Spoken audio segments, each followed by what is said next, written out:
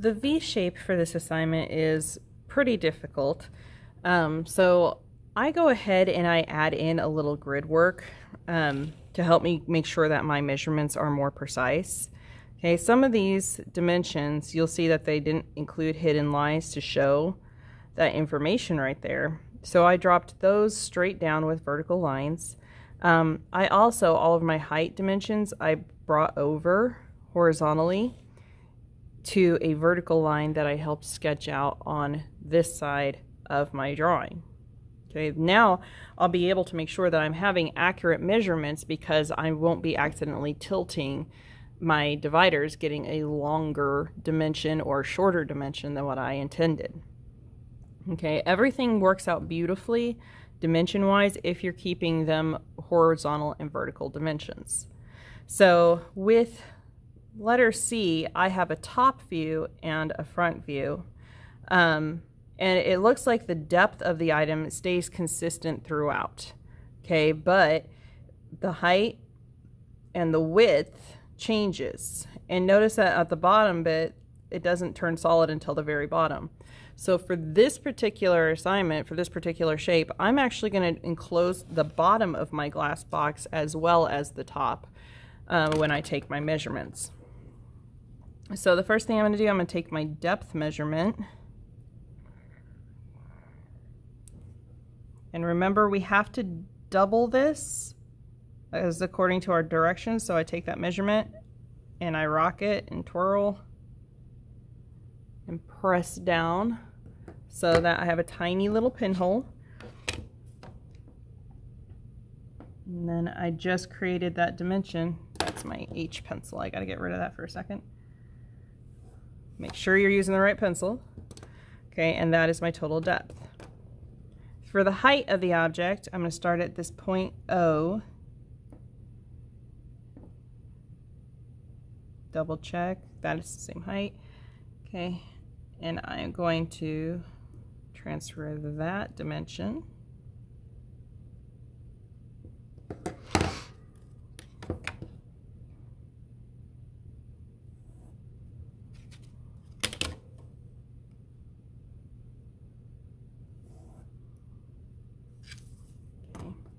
And finally, my width, I'm going to do it right up here on the top for the entire width of the item. Make sure that my paper is flat. Okay.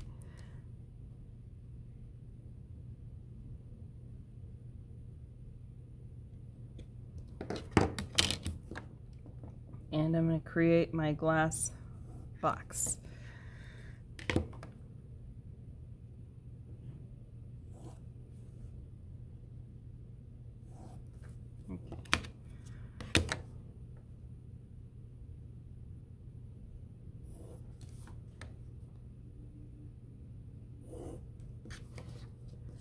Okay, so you can see that I created all 6 sides of my glass box, okay, and you can see through it. And the reason that we need that is these back edges right here.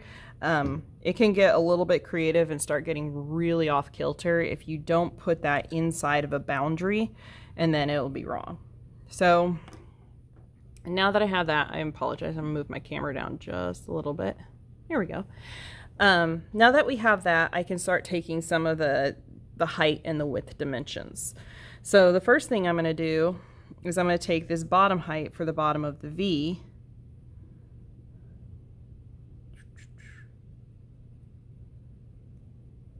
Okay, double checking, bring that up, twirl, press.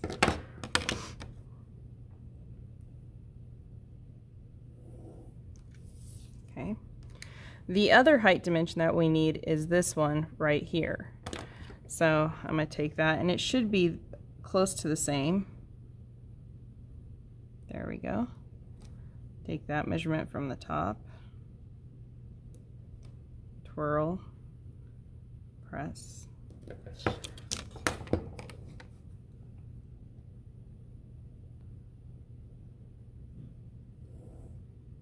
Okay. And then this one I'm going to already transfer to the side because the side of the V right here would be touching this side of the glass box. I'm going to come back with my object line and darken in what I know belongs there. Because you can see already that I have a bunch of lines and I still don't even have the shape of that V yet.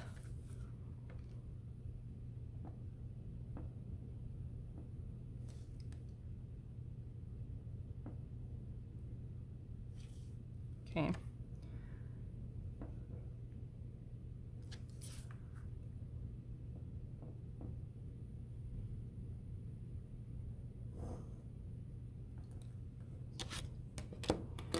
So I darkened in what I knew were going to be object lines, which would be what I could see of the edges that we've already defined.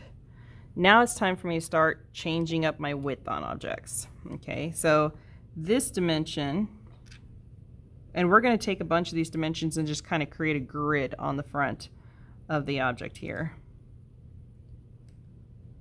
1, 2.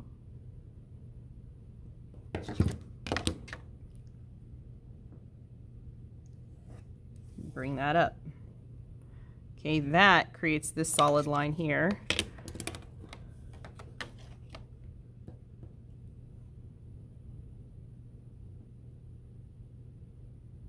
Boom. Okay, the next dimension I'm going to need is this top one.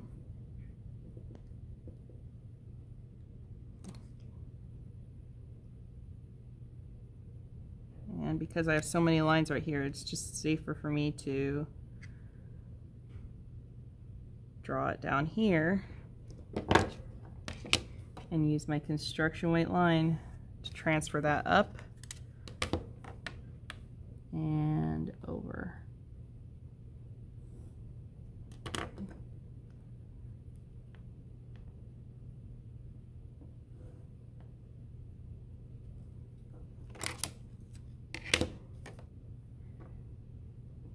Whenever we're doing mechanical drafting, it's important to remember that this is always about precision. It is not a race to be first.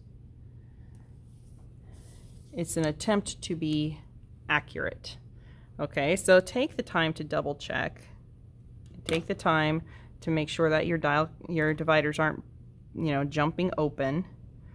I think I'm going to want to put this side also. So I'm going to, again, come over, and it should be the same dimension, which it is, and I'm going to walk that piece 1, 2,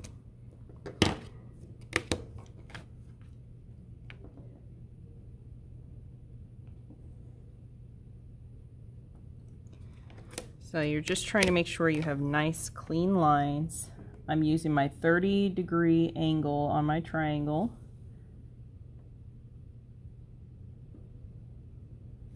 Okay, I can see I have a little spillover there, so I'm going to, right the moment that you notice it, don't say, oh, I'll come back for that. Just take care of it right away, and you won't have to come back for that.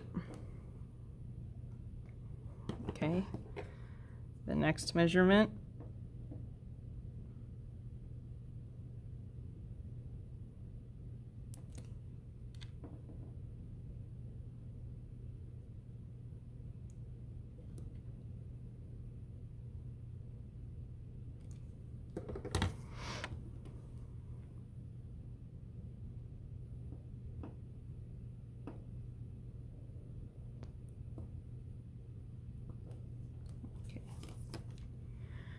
So, I'm pretty sure you're tired of listening to my voice.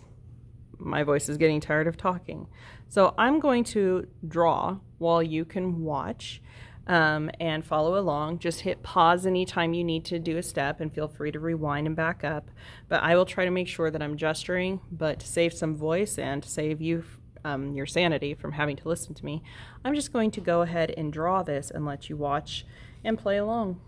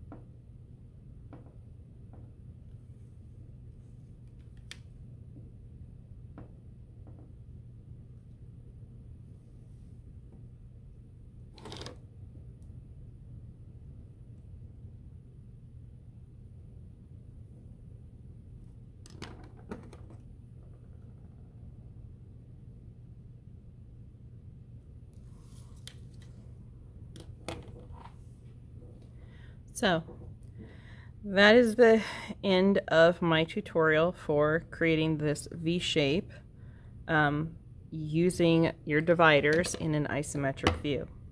Important things to remember: set up your grid. Okay, if you're measuring horizontally versus against an angle, it'll work so much better. Create the bottom and the back of your glass box to make sure that you're staying within your boundaries. Lines that are parallel should stay parallel for the entire product. Make sure you clean up as you go. Make sure you have clean intersections, and just take the time to double check the dimensions. You often saw me checking here and on the top view to make sure I still had the same dimension before I put it on my drawing. If you invest the time at the beginning, okay, you won't have to redo or revise very often.